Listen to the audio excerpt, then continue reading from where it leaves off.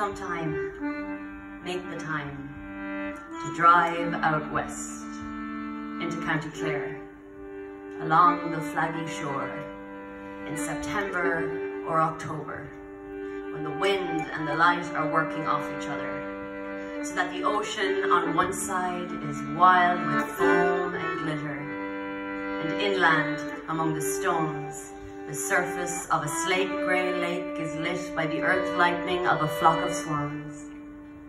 Their feathers ruffed and ruffling white on white, their fully grown headstrong-looking heads tucked under cresting or busy underwater. Useless to think you'll park or capture it. More thoroughly, you are neither here nor there. A hurry through which known and strange things pass as big soft buffetings come at the car sideways and catch the heart off guard and blow it open. Thank you. Woo!